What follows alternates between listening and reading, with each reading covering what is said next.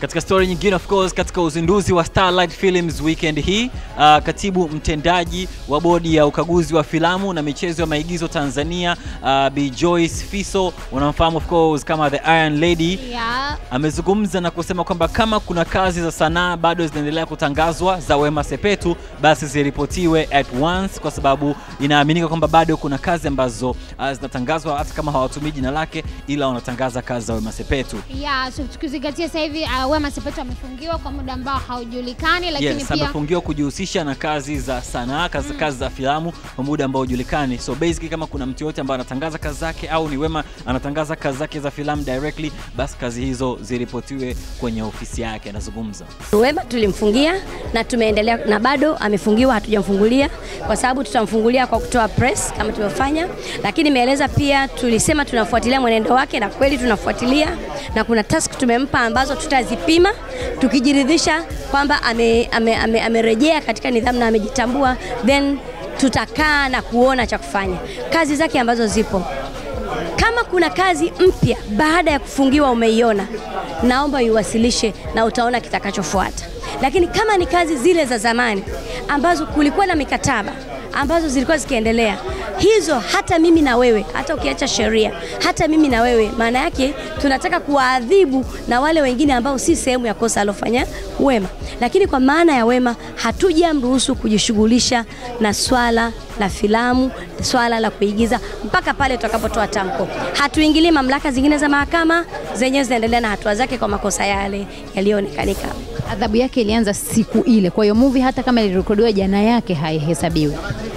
Nimesema adhabu yake imeanza siku tuliyompa adhabu, lakini tayari kuna kazi, kuna mikataba tuseme alisha sign, alishamaliza. Yani uwezi kumkamata mwizi leo alafu ukasema hivi huyu juzi si aliyeiba kuku sio yeye, unless umethibitisha kwamba kupitia ile kazi amefanya hivyo. Hata na hivyo wanasheria, kwa sababu hili tumeconsult na sheria wetu, tunaendelea kuwasihi waangalie sheria zaidi, lakini katika hatua hizo wale wamesema kwamba ile mikataba ilikuwa ni kabla ya adhabu. Huwezi kumpa adhabu kwa kitu ambacho kilikuwa kabla hajatenda kosa.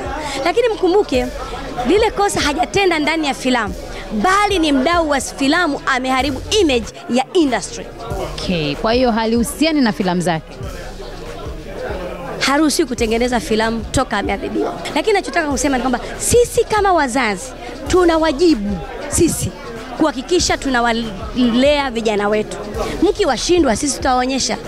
Unaweza kuona kufungiwa sio adhabu, lakini jiweke wewe katika nafasi yao, ambaye anamsomesha mtoto kupitia kazi anayofanya. Amefungiwa, yule mtoto anamlisha nini? Anamlipia ada nini? Kwa hiyo maana yake kwa kuendelea kumfungia na kumjima ile kazi, tunaongeza idadi ya wanaovunja sheria. Lakini la muhimu ni kujaribu kuwasaidia wajitambue, wajithamini, wajione kama wanawake wana thamani gani. Kwa 2019 jambo ambalo kupitia bodi yetu, kwa maana ya bodi kuu, ambacho tumeamua ili kiwe hatua ya kwanza ya utekelezaji 2019 ni kukutana na shirikisho la filamu pamoja na vyama vyote, mwenyekiti na katibu. Tutakaa nao kwa siku 2 intensively kuangalia katiba zao, kuangalia majukumu yao na kuwajibishana ikibidi. Tutakapoangalia zile, tutaangalia mfumo wao. Tunaona katika ile mifumo ya vyama na shirikisho kuna maeneo ambayo shirikisho linapwaya kwa sababu majukumu yake yako katika level moja na chama.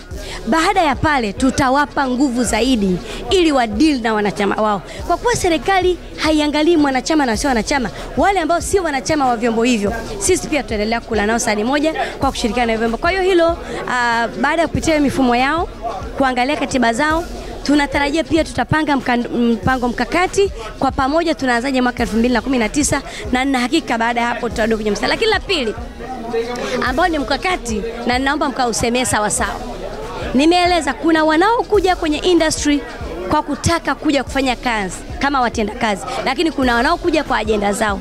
Tumeanza kutoa vitambulisho vinavyoonyesha kiwango cha mdau, na vitambulisho hivyo vigezo vyake ni pamoja na kuwa na angalau basics, angalau.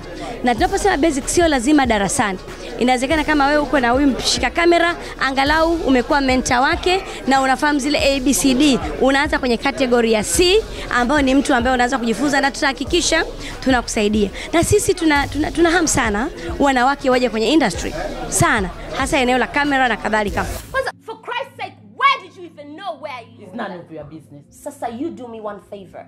Go out there, kamuite baba yangu ndo aje hapa kuongea na mimi, and not you. Janet. You're not the one to do this. Mimi sio baba yako ambaye ukisema lolote baba ananyamaza kimya. Anakuogopa ufanye ujinga wote unaofanya. I'm your mother. Na mimi sio reason baba yako ameshindwa kukupa maisha kama haya. Don't talk about my father. I will talk about whoever that I